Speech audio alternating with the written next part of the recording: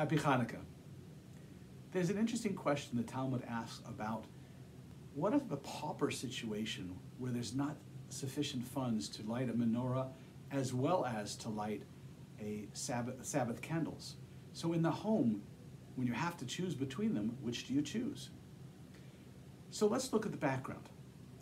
The temple menorah, because our Chanukah celebrates the lighting of the menorah in the temple. So the temple is a holy place. And that menorah was lit during the daytime. So it was actually about the holiness of the lights and not about adding light to the room. And so the idea of the menorah in the temple was that it was lit during the daylight in a time when things are revealed, not hidden, and in a holy place, the temple itself. Masha Ein Kain, which is not the case when we talk about the Chanukah menorah. The Chanukah menorah is specifically lit outside, or if it's inside, facing the outside.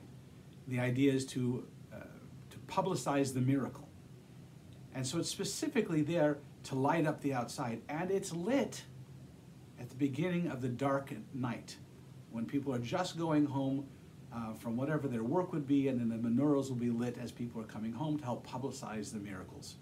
So it was lit in a public place, not in a holy place, and it was lit in a dark time, just like an exile. And so the idea of the Chanukah menorah is very different. So what's fascinating between those two is that when the temple was destroyed, we no longer light the golden candelabra in the Temple Mount itself. But the Chanukah menorah, it continues. So through the darkest of exile, the darkest of night, the Chanukah menorah still lights up the holiness of the environment. Let's look at the Shabbos candles. Shabbos candles are about shalom bayis, peace in the home.